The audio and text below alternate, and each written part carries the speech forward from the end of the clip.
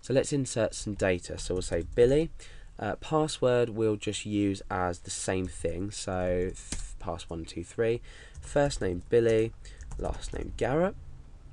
Let's click go and insert that data. Now you can see that everything's done, everything's worked. We've got ID of 1 for Alex and 2 for Billy. So let's try logging each user in, and we should return now. We should return this user ID. So Alex pass123. Click login, and it's returned a value of 1.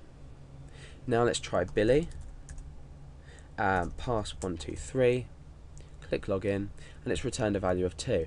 So now we're logging the user in, and we're also returning the user ID. Now why do we need this user ID? The reason we need it is because we need to store it in a session, in some session data, so we can then tell that the user has logged in. And we can also use this ID to get any information we need from this table. For example, we can select the first name or the surname or both from, say, if we've stored 1 inside a session.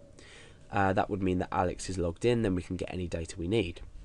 So these are the fundamentals of a user login system, storing something that allows us to access data about our user, which can change. So one day I could log in as Alex, and one day I could log in as Billy, or another user could log in as Billy. Okay, so let's put this into a session. Now before we do that, we need to define something in our core.inc.php. Remember, this is included at the very top of our index page. Core.inc.php, we need to say session_start. Remember, we need to do that for all sessions to be able to use them on pages. So as long as we include this core.inc.php on every file, which we will be doing at the very top, then we're going to be able to log users in. We also want ob start before that, because what we're going to be doing is using headers, the header function, to redirect our user back to the index page when they've logged in correctly. So we need ob start, session start, and now in here what we can do is we can say $_session user_id equals user_id.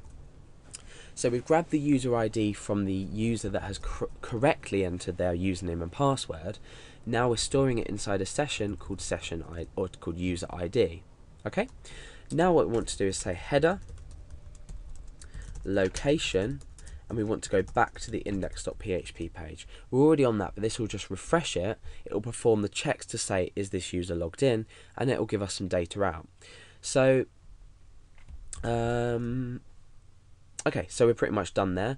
Let's just go back to our index.php page, and we will create an if statement. Now, let's assume, create an if statement else, and then down here, let's assume, we'll ignore this for now, let's assume that a session called user ID has been set and it isn't empty.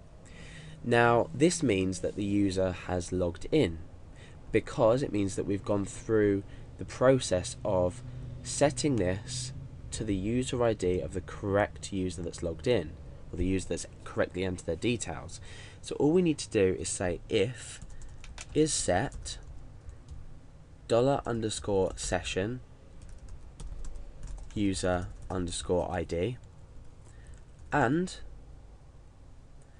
not empty $_session user ID. So for any reason that a session called user ID has been set and it's not empty, then we still run this code. Well, we say, is it not empty, because we need it to be, we need it to contain a value. In that case, we can say echo you're logged in. Let's just escape that single quotation mark. Otherwise, we want to present the user with the login form. So let's just go through before I test this whole login process, because we've pretty much logged a user in now. So let me just test this, or go through this in my head, or not in my head, but with you guys. So we'll start from this bit here. We grab the user ID from the result of where we've already echoed this out, so you know what it does. We've got 1 for Alex and 2 for Billy. We set the session here, So this session will now equal 1 if I log in as Alex. Then we relocate to index.php. So we're already on index.php because we've included this. We can even refresh now just to show you that we're still logged in.